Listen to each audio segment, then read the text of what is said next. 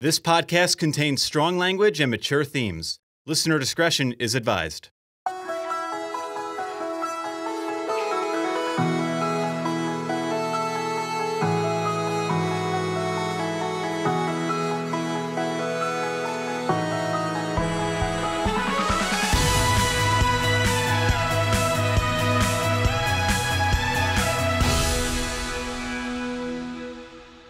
Hey everybody, welcome back to the Palmtop podcast. I am not your host, but one of your co-hosts, Kyle. And I'm joined by... the other co-host, Alex. You know, I'm getting a good feeling about this Toradora show. I think I'm a fan of it. Yeah? You think it's kind of good? I think it's pretty solid. You know, I could go for like 4 more episodes. Yeah, you know, it just like... I feel a bit full, but like the dessert menu's coming out, and I'm just like, I could use some cheesecake. Throw the dessert menu away, bring up the main course. We're at the climax of the show, and shit. It's just getting started. Oh, shit. Yeah, we ended last time on a ski trip of conflict where... on a mountain of emotion. I literally cannot contain my love. It is bleeding out of my head. Please get me to a doctor. Definitely looking forward to... I'm not gonna call them side characters, but like our side, our other main characters, kind of laying out their game a little bit more. I want to hear about those tigers. I want to hear about those dragons and the weird girl who wears masks sometimes, and the guy who is naked, and that bitch who sits between 2 vending machines for some reason, because that's supposed to be endearing. Next time on Persona 6, oh God, we're gonna watch Toradora. Toradora. I'd be so down. Shut up, you're getting me hype. Is Toradora secretly a Persona anime? We've kind of skirted around it a little bit. Is it the secret Persona anime we've always wanted? We just need some like fucking weird bullshit with shadows to come out, and like fucking if Taiga actually gets a tiger and shit gets crazy. Ryuji goes, Taiga, why can't you reveal your feelings? And she's like, you're not me. Oh my God. Like legit though. Like for real. This is very much a Persona plot where people are facing their own shortcomings, or like shit they're trying to hide from themselves. Yeah. Very, very same themes. Very, very astute of you, Alex.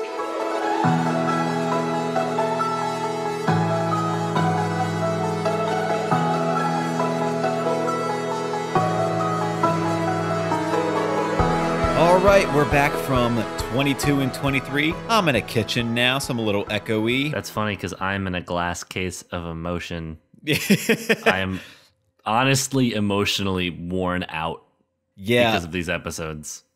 I remembered the big climax, which hit just as hard as when I first saw it. Like, the Christmas episode, we knew what was coming. The surprise was absent. But the big confrontation in the classroom where the friends kind of tear down the wall of, oh, let's keep everything the way it used to be, and they all basically go, screw that, and that hit just as hard. But the episode 22 was just an emotional roller coaster as well. Yeah, I gotta say, the only thing I remember from these 2 episodes is really dumb, is that they sell chocolate at one point. That's literally the only thing I remember. I'm like, oh yeah, that's right. They like the chocolate thing. The pigtails on Taiga. Oh yeah. So apparently I just block out all like the great emotional confrontation. So I notice a pattern with you. You remember Taiga's hairstyles more than you remember the plot. To be fair, like whenever they show Taiga, like a close up of Taiga, it is the most budget they put into any shot. The silly Princess Leia curls. Oh my God, they're adorable. Oh yeah, Taiga took a hiatus with her mother after the skiing trip, which really affected Ryuji because he had a nightmare in school and just screamed her name out of nowhere. Because you know that's a normal thing that people do. I know. If you woke up in school and just started screaming your crush's name, and then your teacher covers for you, you know you've got it good. Oh my God. Kill me now. Pretty funny. He goes to Kitamura, who heard that Taiga loves Ryuji because that was her confession to him as the patron saint of broken hearts. Oh God, that's right. Mr. Shirtless himself. Yeah, Mr. Shirtless, and off the radio said, hey, I can't get over Ryuji, please help. So they make up a lie that Kitamura is the one that saved Taiga, not Ryuji. And So that's Ryuji's alibi. That's their build-up.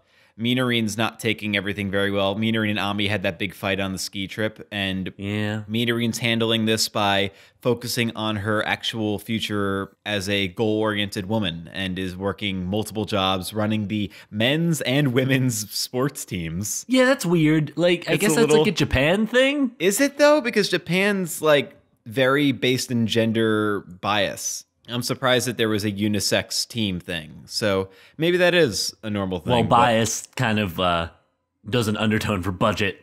That's true. It's kind of the bigger B here. Budget cut. Yo, yeah. So that's now a thing. Ami is considering changing schools because the one person motivating her to stay. Hold on. You're missing the most important thing that happened in that scene. And what is that? The ghost story? The ghost metaphors? I mean, yes. Oh, God, no, we do have to bring that up. Okay, but what are we going to say first? What were you going to say first? No, I want to bring up the okay, return of the UFO/ghost metaphor. Long rumored. Like, you believe. Literally, Ami embodies my feeling about this metaphor coming back, and she just walks the fuck away. Literally, I am screw this. done with your stupid bullshit. Just come out and say things. We don't need to be cryptic. We both know what's going on. You feel for Minarin because she has some genuine like empathy and understanding and character progression, but she has been beating around the bush for so long that when Ami, of all people, walks away, you're just like, yeah, I get that. God, and we got to talk about Ryuji's shoe throwing techniques. The way to get Ami to stay and not walk away dramatically is to take her shoe and throw it. He did that shit like that was a solid 50 throw. feet. When Ami goes, by the way, I'm thinking of transferring because watching Taiga constantly get sad breaks my heart. And then what's unsaid is I also really like you. And then you get a shot of her feet and one of them is missing a shoe. So she's being half honest, where she's saying Taiga makes me sad, but she's keeping a lot to her chest. And I thought that was also Ryuji's holding his shoe hostage for this conversation. He's holding her secret feelings hostage. Oh my God. Are you going to talk about ghosts next? I would rather hear love metaphors described with shoes. Yeah, you would, I bet. Mr. Fashion Guru over here. Hi, I'm in Oxford, and I want to date a brogue. Oh my God, stop.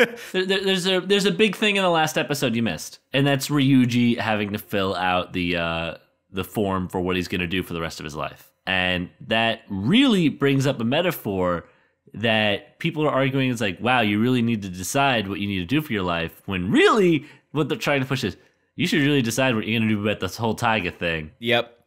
It came at the exact time. Oh my God, like literally, like, I wouldn't say ham-fisted. It was done with some like pretty decent finesse. But if you didn't get it by like the third time that they did it, they really hammer it in. We see Taiga put on the mask one more time. She sees the box in Ryuji's room again. She immediately goes like, "Oh, did you like find out how Minarin feels about you?" And Ryuji just immediately to himself goes, "What are you doing right now?" So he notices. Finally sees the fucking mask for what it is. Mm-hmm.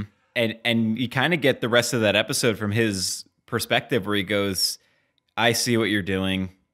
I'm going to play along with it. Yeah, sure. We literally get to be in the eyes of every other fucking character. The main Ryuji arc that comes up is that, he, not only the Taiga metaphor of deciding your future, he wants to go work. He wants to get a job and make money and support his family, which has been a very low-income family. But Yasu, his mother, wants him to not end up like her, and it wants him to go to college and not get a job. So to the point of when he gets a job, he lies about it. And so we're starting to get some of the Yasu-Ryuji relationship, which is, frankly, besides that one flashback that's been repeated, has not really been shown too much. And we get it a lot, especially in the next episode where Yasu starts taking on part-time jobs to pay for Ryuji's future college tuition and ends up getting anemic, passing out, driving him to a PTSD moment where Taiga has to bring him back. And that's honestly a really good scene to show, I guess, what's to come. Because, like, Ryuji really does want to take in that support from Taiga. Yeah. Like, he like, accepts it, but then he, like, gets a flash of Taiga saying the same thing his mother does, and he just tries to push everything away. He doesn't want an adult to tell him what to do when they don't understand how he feels. Yeah. He and Taiga are both trying to push away the adults to make their own decisions. What's interesting is that Taiga is trying to reach out to Ryuji and conform him back to what she believes he should be doing, which is what Ryuji did to Taiga when her dad came to visit. Yeah. So that went down. So episode 23, the biggest stuff. Haruto's got a girlfriend. Oh my god, right? just shows up out of nowhere. It's weird because at first I thought it was Ami's purple-haired friend. Yep. It wasn't. But it wasn't. It's just it's a girl we've never met. Romance continues off screen. Doesn't have time for drama. And then we get swirly glasses, whatever the hell his name is. Swirly glasses. It's like Haruto surprisingly is a few steps ahead of Ryuji and Taiga, and then swirly glasses, who's discovered his love-hate anime relationship with she's so tsundere, guys. Yeah, with the orange hair girl. It's really gross. And Taiga catches on halfway through her question. She's like, "Why are you going after?" Oh, yeah. So it is Valentine's Day. And so, as in all Persona games, in true Valentine's Day form, Taiga decides to make chocolates for everybody. So then we get to the scene. The scene oh my God. Where Taiga gives out the chocolate. All right. Do you want to break it down? Well, all right. First, let's break down the scene. Then there's a couple points I really want to bring up. Okay. So Taiga hands everyone out their chocolate, and she gives the final one to Kitamura, and she says, "Oh, I made this one. I'm giving you the best one because you saved me from the snowy mountains and almost dying." And then Kushieda loses her fucking mind and is like, "Excuse me?" and fucking looks at Ryuji with like this, "What is happening?" And then Taiga admits to saying something embarrassing. And then I think the whole group clicks. Yep. Which is really interesting. The point I'll bring up once I bring up after what happens next. Then Kushieda pushes Ryuji to stop telling lies and tries to get Taiga to say what she said and finally admit her feelings for Ryuji. Hard confrontation after hard confrontation there. Taiga gets away, and Kushieda tells Ryuji to follow. And then we end the episode on Ryuji answering, but we don't know what he answered. Yeah, will he go or not? So, one of the very interesting things here is you have a lot of character 180s for this. Yes. You have Kitamura, who previously agreed to lie. Totally cool with it. I'm totally fine burying this hatchet. No, I'm sorry. Another analogy. Putting this problem under the rug. Totally cool with it. I'm supporting my friend. And then we have Ami, who just doesn't want to work with Kushieda at all. Won't speak to her. But as soon as you involve their beloved Taiga, everybody snaps together and holds the door so she can't leave. She's the hardest ass kicker in the group at times, but she doesn't see that her 6 is undefended. So when she's in need of help, everyone's immediately there. And that final scene of 23 where the entire group goes in and just does what's right is like the best example of friendship I can think of in anime. Oh, definitely. They have to basically tell her, you have the right to be happy. Mm-hmm. And that is just, oh God. Like, that is the main theme of this series. And it's held so true in this moment where, hell, even Kushieda has an arc here where she tells Taiga, like, listen, you have no right to declare how I make myself happy. Yep. Like, I will control my own happiness. And in return, so should you. go. Oh my God. There's a shot where Taiga's eye is an extreme close-up where she's trying to be like, no, but I'm trying to help you be happy, Minori. And Minori just kind of falls down in anguish, and like you see the entire shadow over Taiga disappear. Oh yeah. And then you cut and see what happened, and it was Minori bent down. It's such a strong scene. Even like, animation-wise. You could just look at Minori's hair. Like, that alone, where she's facing downward and her, like, bangs are down. Like, you don't see hair like that, ever. The minute we walked into the classroom and I saw the shadows, I went, oh, it's the good team. Yep. It's the good animation team. They were saving it for just this moment. Sundown, baby. Also, this is, like, the first time all of our characters have been in the same room since, like, the incident with, like, Taiga getting hurt. Yeah. If you think about it. We had a lot of isolation in general, just over the past, like, half of the series. Yeah. We're near the end, and I remember thinking, oh, part 1 was better. Part 2 is so good. Oh my God, yeah. I'm literally, like, it's going to pain me not watching these next 2 episodes, because that's what makes this whole payoff worth it. Like, this emotional turmoil is just like this nice blossom at the end. Next time is the finale. 24 and 25. Our last episodes, guys. I had what many have discussed as post-Toradora rewatch syndrome, where I just kept thinking of the show. And it was my first watch. I was just like, there has to be a show like this. This show is so fun and colorful. And then there was no show like it. And then I'm like, oh, maybe the show didn't. Oh, nope, the show's better than I remembered it. Oh, so after this, what are we going to do? We're probably just going to... So... I'm holding some things back from you purposefully that may fit the same theme, and I find it very curious that now you're saying like nothing is as good as Toradora, but I'm actually going to hold it off until the finale. Okay, good, because 1, I don't believe you, and 2, I'm excited. Oh, I've had my mind on it for a little bit. I'm all in. I don't know, the slice of life anime genre is just, it's very appealing, but this like symphonic combination that Toradora has, this show speaks to me and I love it. Yeah, so I can definitely agree with that statement. I accept your challenge. Next time, we're going to watch the last 2 episodes, probably get a little emotional, and see what could rival the show. I'm going to just hide in the locker until the next episode. Hi, Alex. Hi, Kyle. What's going on? We have to end it there.